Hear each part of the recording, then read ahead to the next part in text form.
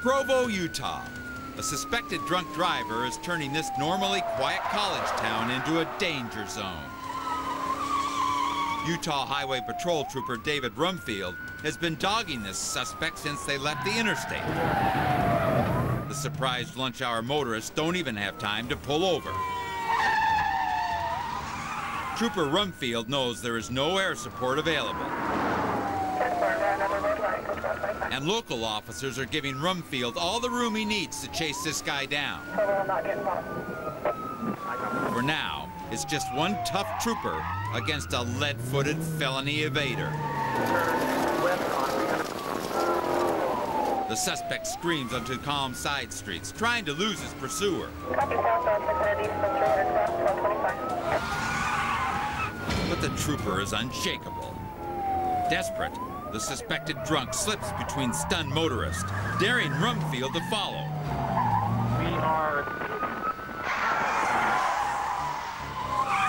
northbound. But each erratic action takes the suspect closer to the center of Provo. Rumfield is more determined than ever to take this maniac off the road. The pickup cuts between cars. The trooper matches him move for move. The crazed driver pushes his luck at yet another intersection. Trooper Rumfield sticks to him, waiting for just one opportunity to take him out with a textbook punch. But even a message this clear doesn't scare the driver off the road. Instead, he becomes a 2-ton wrecking ball. The suspect swerves around a corner, nearly taking out a mailbox and sideswiping a parked truck. Blinded by desperation, the suspect doesn't see the danger until it's too late. The innocent motorist slams into the already damaged pickup. The fuel tank cracks open. Sparks from the dragging metal ignite the vehicle, turning it into a fireball.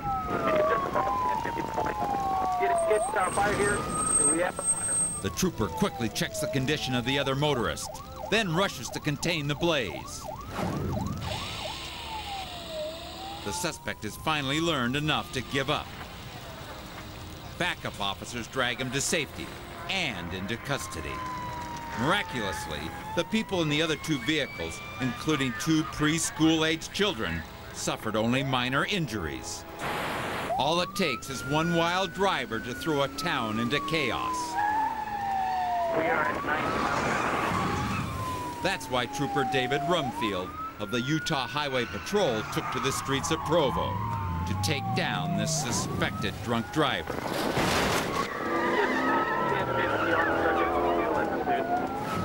But some guys never learn. After his arrest, this felony evader skipped bail and is now trying to outrun up to 5 years of hard time. He was lucky once.